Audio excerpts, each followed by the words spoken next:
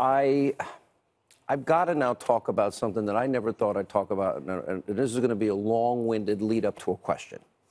I've been pointing out on this program 18 U.S.C. 793, mishandling classified information, the Espionage Act, and destroying it. By the way, it would apply to a lot of people.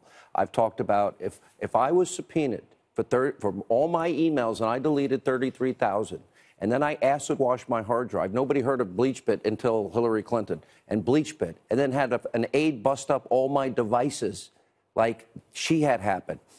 I never heard of an exoneration being written in May before you interview 17 key witnesses and the main person, Hillary Clinton, in July. The person that does the interview hates the opponent of Hillary Clinton. Then they exonerate her for, I believe, obvious felonies. Right.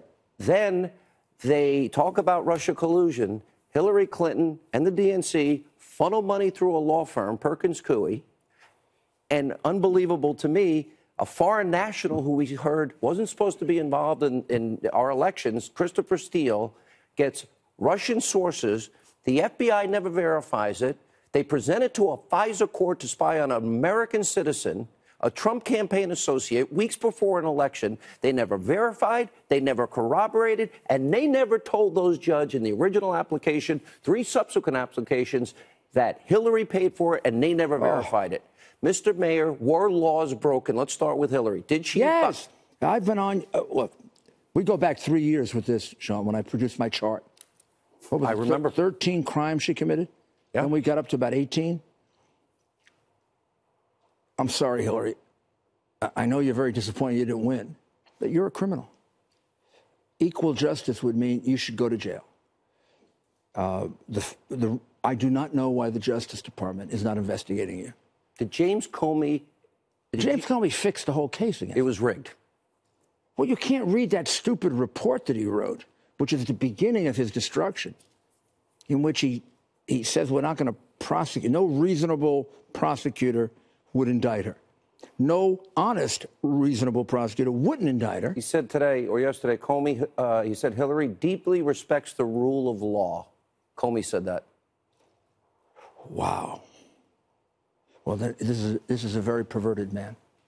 I feel so sorry. Do we have a 2-tier justice system in America? Yeah, we have one for Hillary and all those Democrats. Bill Clinton. Is equal justice under the law at risk? You and I have talked about this. I am very afraid, not just for our president, but for our country. There's going to be a witch hunt against Republicans. You had the man on who's lost all his money. For what reason? He didn't do anything wrong. The president of the United States didn't do anything wrong. We are lucky that we have a president who can focus. In a way, it almost hurts him because they feel they can do anything to him, and he's going to remain focused on North Korea, Iran. What do we do with China? How do we help Israel? What do we do about taxes? The economy has an incredible story. The media never focuses on it.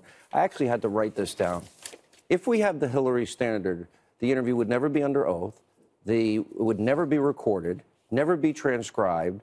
And by the way, all the witnesses that are favorable to him would be in the room immunized. Oh, and Jared would be immunized. Cohen would be immunized. We'd write the exoneration before the interview.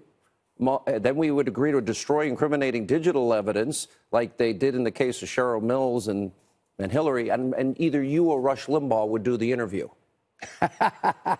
Rush and I would not object. Or Mark Levin. Levin. I don't think. Yeah. There was a Politico report today basically suggesting Mueller would now consider Ivanka Trump a target. Look at Hope Hicks as one example. Come on, she paid more in lawyers than she was ever paid. Hope is. I wish the American people could get to know her. Hope is one of the nicest human beings you're ever going to meet. Yes, she's very loyal to Donald Trump, but I think the president would say this. She could stand up to him when she had to. What they did to her is outrageous, absolutely outrageous. Ivanka Trump, I think I would get on my Charger and go right into their offices with a lance if they go after Ivanka. At this point, sir, I honestly agree with you. I fear for the country. Let me go through. Now, if they do Ivanka, which I doubt they will, the whole country will turn on them. They're going after his daughter? What about his son-in-law? They talked about him. I guess Jared is a fine man. You know that. But men are, disposable. But a fine woman like Ivanka, come on. Andrew, let's go through the different issues that we have brought up and spoke almost exclusively about on this show.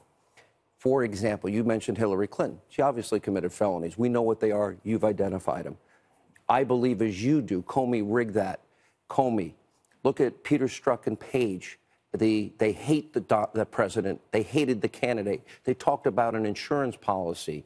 Andrew McCabe lying under oath. James Comey leaking for the purpose of getting a special counsel. Also, Comey and McCabe contradicting each other, in which one of them has to be lying. I mean, I actually think Comey's lying. I think Comey's a bigger liar than McCabe. Mm-hmm. I think McCabe is a kind of a situational liar. He's a much bigger liar. So if this were an equal system of justice, they'd all be prosecuted. Let me ask you, because it's my biggest regret. I'm sorry, Jeff, to say this, but you offered the job. Yeah, it's my biggest regret in not having taken that job. I wanted to be secretary. My biggest regret, and I like Jeff Sessions, but he never should have recused himself. Well, he never should have appointed Rosenstein. I've never heard of somebody being appointed or confirmed and recusing the next day. Do you know that Rosenstein was with Mueller the night or the day he was interviewed by President Trump to be FBI director? Walked out, knew that he was turned down, and then appointed him the next day. Did you know Rod Rosenstein, apparently, according to reports that we have on this program, signed off on one of the FISA extensions, the one with the unverified dossiers, the bulk of information, as the Grassley-Graham memo said, that he personally signed off? Does that not conflict him out of all of this? How about he's also a witness to critical information? For a Justice Department that pontificates, I told you, the only crimes committed here are by the government. Let me ask you about them. Andrew McCabe said without the dossier, there wouldn't have been a FISA application.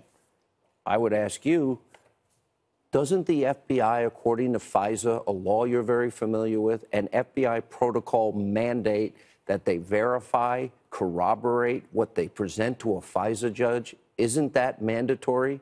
Wouldn't it be mandatory to identify that the dossier was created by an opposition party candidate and not as a political asterisk? Absolutely. Is that a crime? Yeah. Yes. Obstruction of justice. Invasion of people's privacy on no basis at all. It's a civil rights violation. Unreasonable search and seizure? Yeah, it's a civil rights violation. If they searched you and me based on that, we'd sue them for a civil rights violation. This is a Justice Department completely unhinged and out of control. It breaks my heart, Sean. I devoted most of my life to the Justice Department. I worked for great attorneys general. My friend Michael Mukasey was one of the greatest, and I watched it with great admiration. My partner. Great admiration for Michael. To watch this happen under a man that I love, Jeff Sessions, I just feel bad. And I know the president is heartbroken over this. It isn't that he's angry, he's heartbroken. He never expected this from Jeff. The two of them can redeem themselves, Sessions and Rosenstein. They should order the investigation over. I don't think that's going to happen. Well, I don't think it's going to happen either, but if they understood Justice Jackson's admonition to prosecutors that I always live by, which we're not supposed to get convictions, we're supposed to do justice. Let me stay focused on this FISA issue for just a second, because Rod Rosenstein, after they had subpoenaed the documents, went into Paul Ryan's office begging him not to release it. We never would have had the Nunes memo or the Grassley-Graham memo that said the bulk of the application was the dossier Hillary paid for. So my question is this. Not only that, there were 3 subsequent renewals with the same false information, the same lying by omission, if you will, by not telling the FISA judges that that Hillary paid for it. If I stand up in court at some point in the next 3 or 4 months, where I really like to be, and I recite these facts, I think the judge is going to look at me and say, I don't believe that's true. How could the Justice Department have gone so far away from the fair and honest administration of justice under decent people. But I think the pressures on them was so great, they just caved in. And once again, I say, there's one way to redeem themselves. Get control of this. You remember Senator Stevens' case? Sure. Oh, yeah, he lost an election, and then the judge overturned it all because they withheld exculpatory evidence. Because of government misconduct. That's correct. Well, there's been more government misconduct in this case than there has been conduct.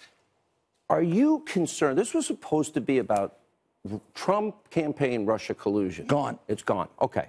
Never happened. He's been clear to that. So my question is, are you concerned in the process of this? We did discover that a foreign national, Christopher Steele, was paid through Fusion GPS, used Russian sources that not only weren't verified, were debunked. Are you concerned that that was paid for to manipulate the American people in the lead up to an election? Isn't that closer to the mandate than Michael Cohen? Why isn't that?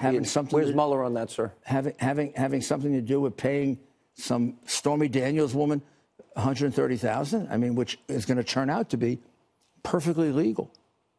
That money was not campaign money. Sorry, I'm giving you a fact now that you don't know. It's not campaign money. No campaign finance violation. So they funneled it through the law firm. Funneled through a law firm, and the president repaid it. Oh, I didn't know he did. Yeah. There's no campaign finance law. Zero. So the president. Just like Sean. So this decision was made by.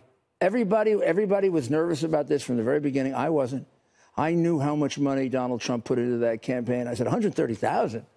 He's going to do a couple of checks for $130,000. When I heard Cohen's retainer of $35,000, when he was doing no work for the president, I said, but that's how he's repaying. That's how he's repaying it, with a little profit and a little margin for paying taxes for Michael. But do you know the president didn't know about this? I believe that's what he didn't Michael know about said. the specifics of it, as far as I know.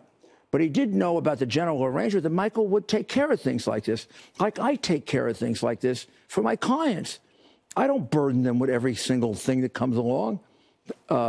These are busy people. What did you think of the raid on his office?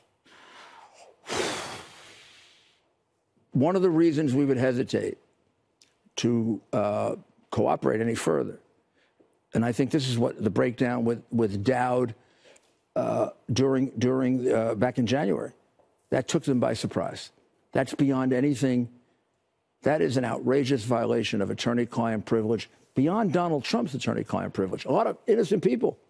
I gave him $10 or $20. How about innocent people like? All right, we got to continue. Who called you that night? I'll talk to you about that when we get back.